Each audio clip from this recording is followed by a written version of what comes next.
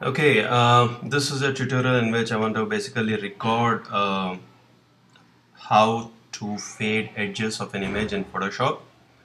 I've been trying to do this for ages and for some reason or the other couldn't figure it out.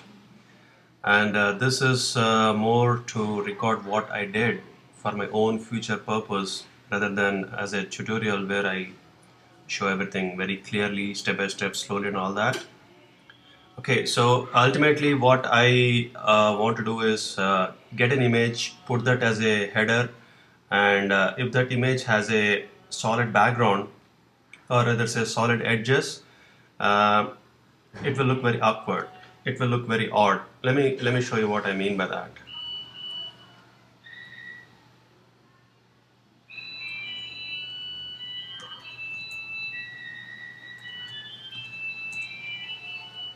Okay, so take a look here. This is the original image, and we can see that the edges are very sharp and they don't really blend into the background color. This background color, by the way, I basically used a color picker and picked from one of the dark colors which is there at the edges of the image. And here the edges are very clear. It doesn't blend into the background color. So the objective of this tutorial is so that the header will look more like this. Everything looks seamless. There are no clear edges. So the way to do that is, let me just okay, so this is the original image, the header image, and the first thing to do is to basically pick a color, sorry, not the foreground but the background.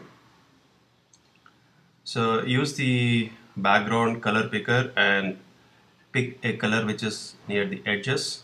Okay, say that color, click on OK, and then since I'm on Mac, I'm going to use Command J to duplicate the layer, and okay, so I'm going to select this rectangular selection tool and just roughly draw one rectangular area which will be, say, that much. And as you can see from the info window, its width is about 117 pixels. So okay, I'm gonna change the style to fixed size and set the width to close to 117, say 120, and the height is basically the height of the image. Okay, that you can get from image and image size. Height is 282. Okay, so that is the height of the selection, and I just click my cursor mouse somewhere outside so that it's selected from here to here, and I'm gonna hold the shift key and press on the other side. So now I have two selections, one on the left, one on the right, each about 120 pixels in width, and height is same as the height of the image. This width is not really set in stone or anything. You can change it. It's basically how much it fades from here to here.